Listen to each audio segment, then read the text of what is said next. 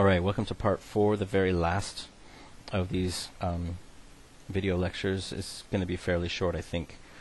This is just trying to explain what normal probability plots, sometimes QQ plots, quantile. So let's start with looking at a variable in the support data set. Now this variable, there's two sets of dots here. Let's just look at the red ones. This variable is scores people got on the positive support scale.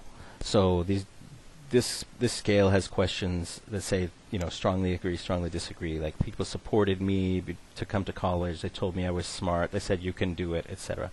They gave me encouragement. Not very many people got low scores on this. These people, their friends and family suck. But as you go up here, lots and lots of people got pretty high scores on this. So this is a negatively skewed distribution, as you can see, left skewed. Now, I've also plotted in here some dots that correspond to where each of these dots should be. Now, I did dots and lines, which is not standard histogram stuff, just so we can compare normal and actual. So this is the actual distribution, the red dots. This is the actual histogram. The normal distribution should be like this. I used some funky math to compute, or I used R, to say where these dots should be. This one should be up here, if it was normal. So we can look at the differences.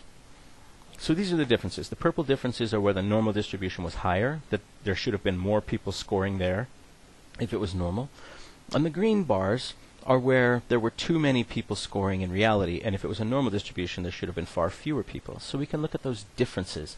And this is what QQ plots, or normal probability plots, are based on. Now this is a bit sloppy. I'm not doing perfectly what QQ plots are doing, but it is the basic idea, and it was fun to do these. So let's just look at these differences here, and now let's take this normal distribution curve and flatten it, so the purple bars will go down and the green bars will go up. Oh wait, I reversed it. I think I flattened it and flipped it over. Anyway, so the purple bars are on top and the green bars are on bottom now. So these are deviations from the normal curve. If you have a big bar, it's a big deviation. The frequency in that category was really different from what it should have been under the normal distribution. And if you have a little bar, then the frequency was very close to what it should have been if the variable had been normally distributed. So that's what QQ plots are, what normal probability plots are. They're a view of what we should have been seeing if the distribution was normal versus what we actually see. So if we put that on an angle, then that's kind of similar. I mean, you have this down here and then coming up here and then down here. And again, down here and then coming up here and down here. There are a number of differences because of the way I did that example. And then the normal curve line is a little different. But this is it. So now we can look. And we can see here. So here, we can see there's a big deviation. There are far too many actual observations for what should have happened under the normal distribution. And here it's looking okay, but then down on the bottom, again, there are too many actual observations down on this tail. There shouldn't have been so many going down here. So if when you look at this, the big thing to look at is, do the dots follow the line or not? And these do not follow the line. Now there are a lot of different functions in R. This is similar to the one you will find in R Commander, which I recommend. It's a really great function. These dashed lines are confidence intervals. So they tell you how likely it is that with random sampling you should get variations. Well, these dots are going way outside those dashed lines, and that's bad. So what this is telling you is that's really not a normal distribution. So this red dot distribution is really not normal, which you didn't really need a graph for, a special graph for, because you can see it in the original histogram. But sometimes it's very helpful because our eyes don't work. Now here's a different distribution. This is from the same sample, or data set sample.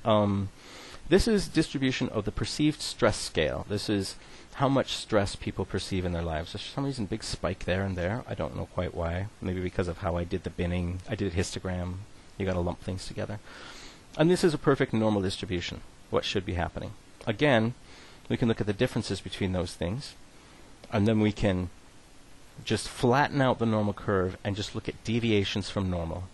So what this is at each point, well, at each kind of range along the distribution, what are the deviations from normal? And then, once again, we tilt that on its side. Now think how different this is from the previous one. It's a little off down here on the lower end. We're getting a little bit of skew down here on the lower end. But it's looking pretty good. I mean, this is pretty tight. There's a little outside here, but not too much. It's in bars because you can only get certain types of scores on this, or certain types are the most likely. Just because of the way the math works out on some of these questionnaires. You're not going to get a 26.67. You might get like a 26 and a 28, but you can't get a 27, that kind of thing.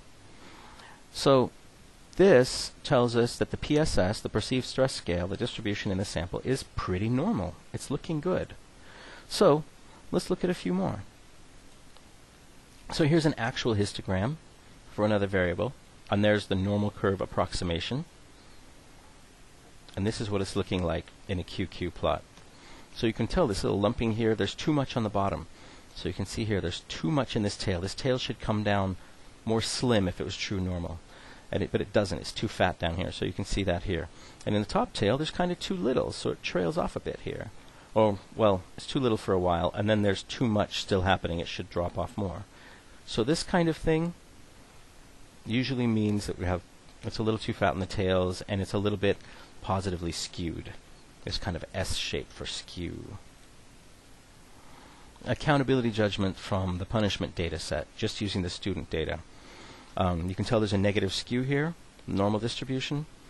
And the negative skew, you get too much stuff down on the bottom here, too thin, and it just kind of, the tail just keeps going on when it should taper out. And here you should have more stuff going on, but you don't. And that is represented here.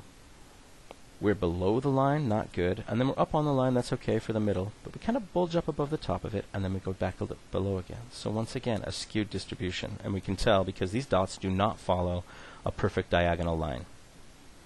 So what this is a plot of is like the z-scores of the data as it actually is versus the z-scores of the data as they should be in the normal distribution. So let's look at, I don't know why this is so screwed up. The number of sex offenders people have personally known. That is horribly skewed. That's horrendously skewed. And let's see what the QQ plot is of that one. Let's put that on its side. And this is the normal distribution. It kind of starts at 0 there. Our best guess of the normal distribution, which is a terrible guess given that it's so skewed. This is horrible. So we get too many down here, and then wow, you see this shooting up there. This is standard for a positively skewed distribution. Kind of comes down and like a sine curve like that, and might or might not meet the line at the bottom.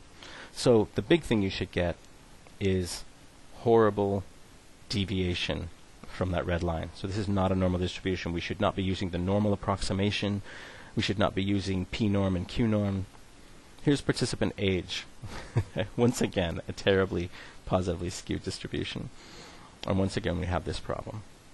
We have everything kind of below the red line here, except this big spiky thing here, because there's too few people here. All the way across, there's too few, because there's too many down in this end. And so you can tell that in the distribution. Nothing is following the red line. Religious fundamentalism score. Ooh, that looks good. It's a lot closer. Still a little too fat in that lower tail. And then it tapers off a little too quickly in the top there. So not perfectly normal, but a lot closer. It would be nice if we had those confidence interval lines to see how bad it is that this isn't quite on the line. But still, this is a lot more normal. You can just tell from the QQ plot there.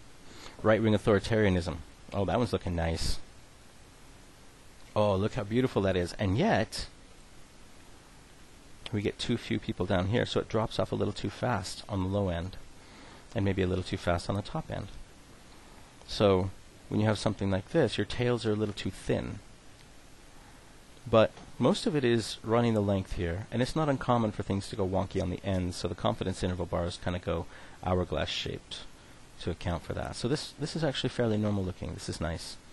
Victim blame score for students. Positive skew. We can tell. There's what it should look like if it were normal versus what it does.